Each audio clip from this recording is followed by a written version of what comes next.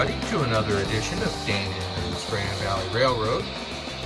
This week I want to talk a little bit about the world of weathering powders.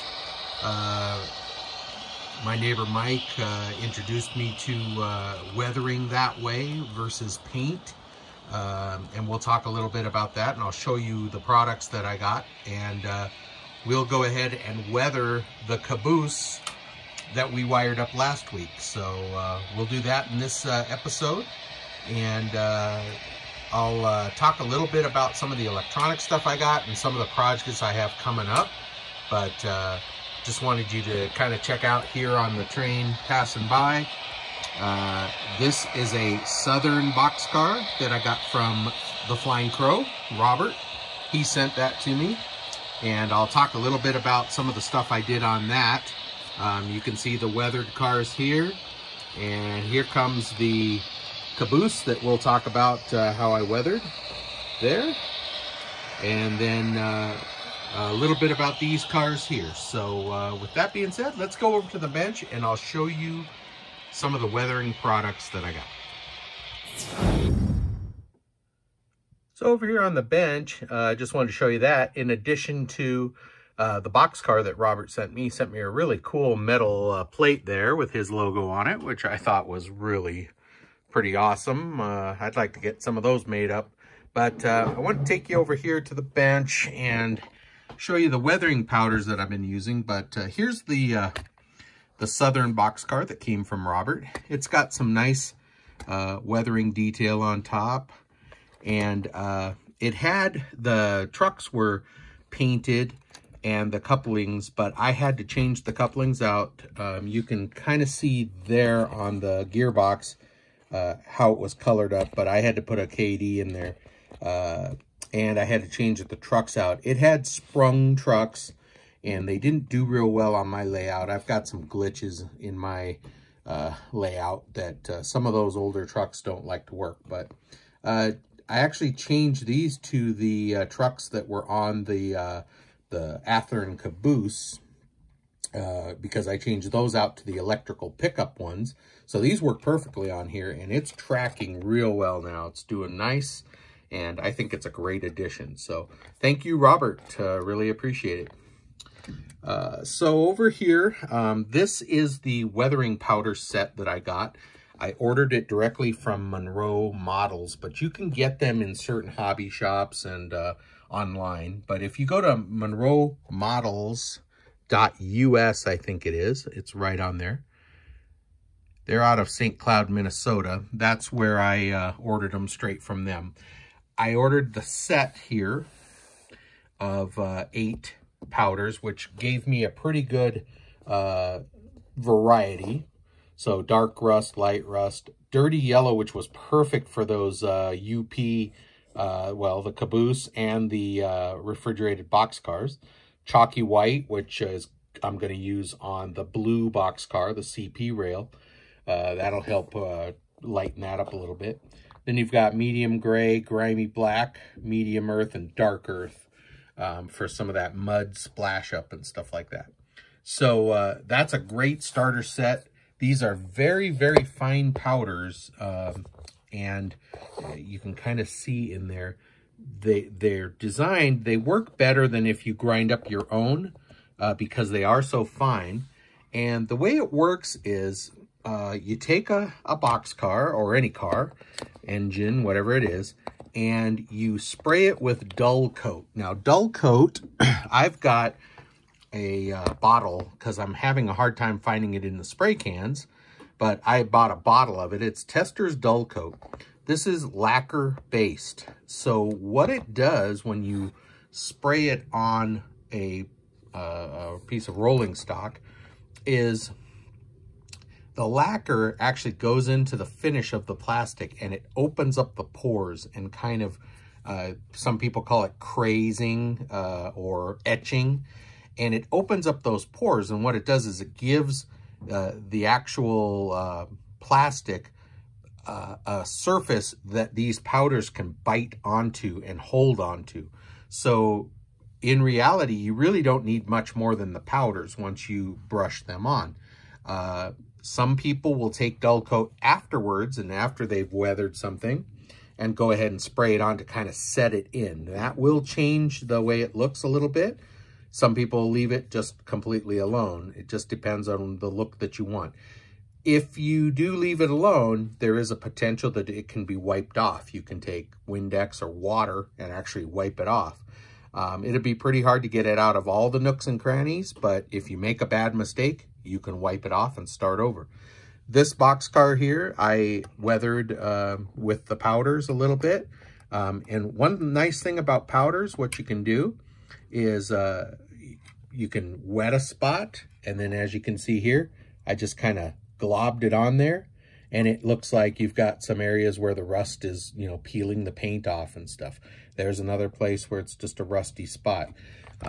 Another technique that I did that I've learned and I'm finding out is to take my hobby knife and make a couple of scratches in the paint, and then I used some of the dark colors to make some marks that the door would make, you know, some scraping marks as it opens. There's some of the brown underneath that gets on the trucks and under the undercarriage from splash up and stuff. Some of the dirt and grime and rust. So I'm really liking the way these powders work. It's pretty cool. Now, we have found that they work very well with soft brushes. So if you imagine like your girlfriend or your wife puts on makeup, they use a very, very soft brush. And you want to get a variety of brushes that are kind of like that.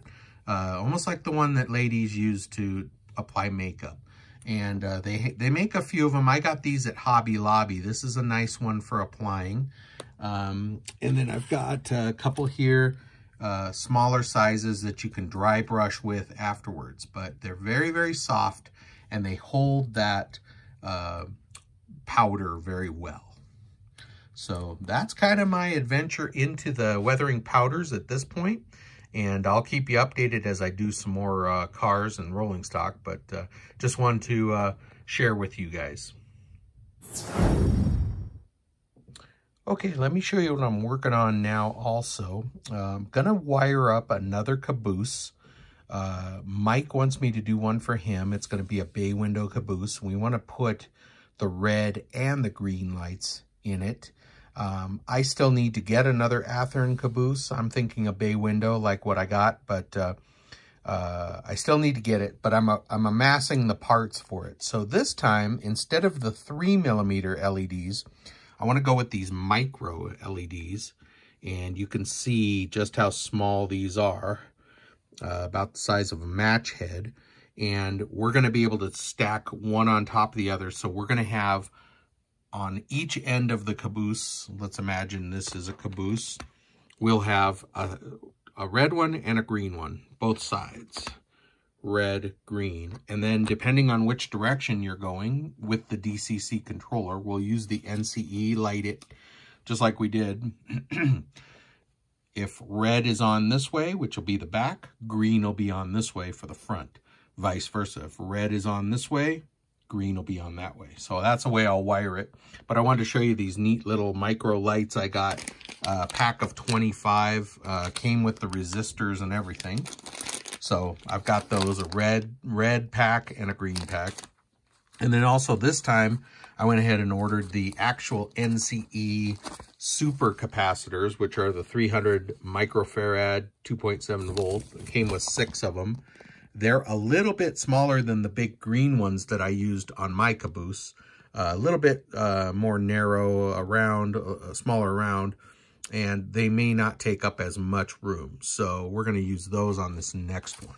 But I just wanted to show you we're gearing up for another project where we're going to light a couple of cabooses. So still need to get the, like I said, need to get a caboose for myself, and I'm still waiting for the trucks, the electrical pickup trucks. I've got a set of 2 of them coming. They haven't been shipped yet, so I'm waiting on those. Like I promised, we are at Neighbor Mike's, and we are doing some weathering. So as you can see, we've got different types of powders, all the different colors. I like these Monroe Model powders. They really work well. And I bought a set, and then Mike and I were just at the train store today, and we bought a couple other individual ones like Light Rust and Rusty Brown, some of the ones that didn't come with the set. But so far I've done 1/2 of the caboose here, as you can see. I've got some dirt kicked up underneath. I've been working on the trucks, getting some rust on there, and just fading the yellow out a little bit with some chalky white and some dirty yellow. So that's kind of how it's come out there. Let me turn it around for comparison. This is this side I have not done anything yet other than the dull coat. So that's what we're doing. We're making sure that it's very subtle at this point, but that's how it looks. Here for comparison is the one that Mike loaned me that I was using. So you can see it's got some of the same things I'm doing, and that's my inspiration and my model. So I'm going to continue now on with the top and the other side, and we'll check back in a little bit. All right, well, we're done here, and I'll show you kind of what I got going on. Definitely some dirt and grime kicked up from the road around the trucks and the wheels. A little bit of dirt on the sides and the ends and the platform. And let's spin it around here. On the other side, some dirt kicked up along there, some grime underneath the bay window. And then I think what I really got carried away with and had some fun with was this smokestack having some soot and stuff come out of it and wash down the side. So that's kind of my special little touch there. So here's Mike's for comparison. He's gonna put it on the tray. So there's the original one that I had borrowed. And here's mine. I'm pretty happy with it. I'm thinking it came out pretty good. All right, so I just want to do a quick demonstration. We're not going to go too far with this car here. This is one of the original Tyco cars that I've had since I was a kid. I've done a little work on it. I've changed the wheels on it, but I've not updated the trucks yet, which I want to do. But anyway, as I mentioned a little earlier in the video, I sprayed this with dull coat, so it's ready to take the powders. So I just want to start with a little of the chalky white, which I have back here. Also, I recommend you have something on your work surface. These cutting boards, these powders get on here and it's hard to get it off. So I use aluminum foil.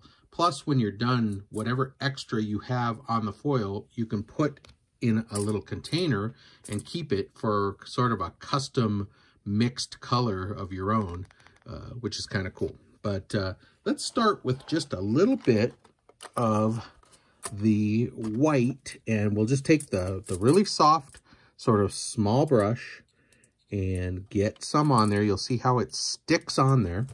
And I just want to come along and just sort of dab it on. This is the chalky white color, and it doesn't matter if you spread it on, you know, get a little bit on there where you don't want, but just sort of do that, dab it on wherever you're going to work. I'm just going to work in this area right here. I'm just going to dab it on, and then I'm going to draw it down like this. And you can already see how it sticks to the surface and kind of streaks it. Now, it looks a little more streaky than I want, so I'm going to take one of these sort of makeup brushes, like I told you, that are nice and soft, and I'm just going to brush it, dry brush it. And you can see how it draws it out and it evens it out a little bit.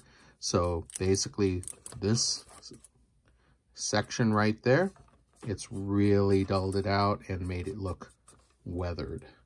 So let's continue on with a little bit more. We'll just start right up here. And I'm just dabbing it on. I'll draw it down. And maybe I want to get a little more along here. Don't worry about it getting on the rail or whatever down there. It's all going to brush off. No big deal.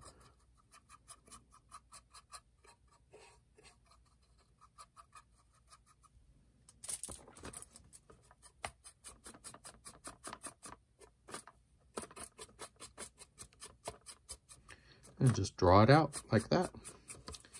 So there you go. If that's the effect you want, you're great. And if not, like I said, it's powder.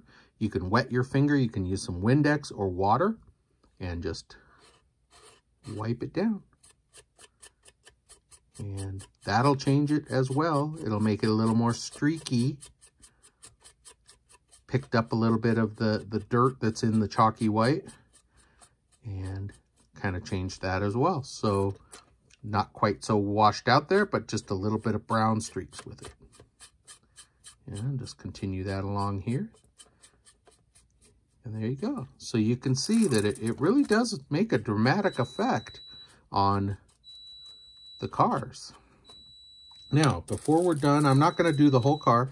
I just want to do a little bit of maybe some medium earth down along where the trucks, the car, the wheels would splash up on here. Of course, it would get in there.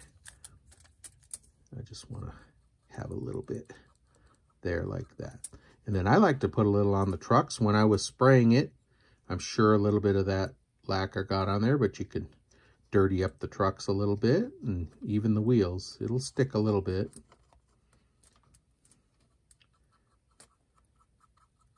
So I kind of just made it look like splash up. If you like it like that, leave it. If not, you want to soften it a little. Just take that brush, soften it just like that. So anyway, you continue on the whole thing. Do the top.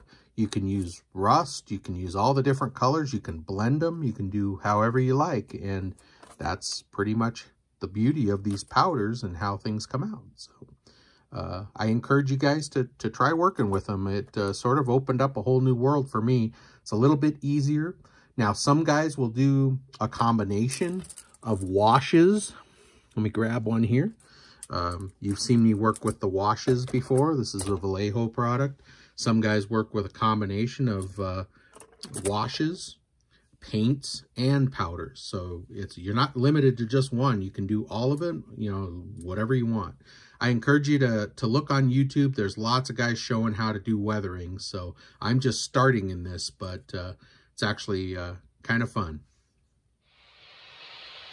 All right, everybody, that's all we have time for this week. But thank you so much for watching, and thank you to all you new subscribers who are pushing that subscribe button. I really appreciate it.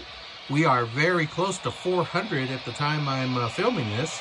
So again, like I always say, it's mind-blowing. Thank you so much. Thank you to everybody that sends me comments and questions. I try to answer all of them, and I really appreciate you guys. So thank you very much, and we'll catch you next update.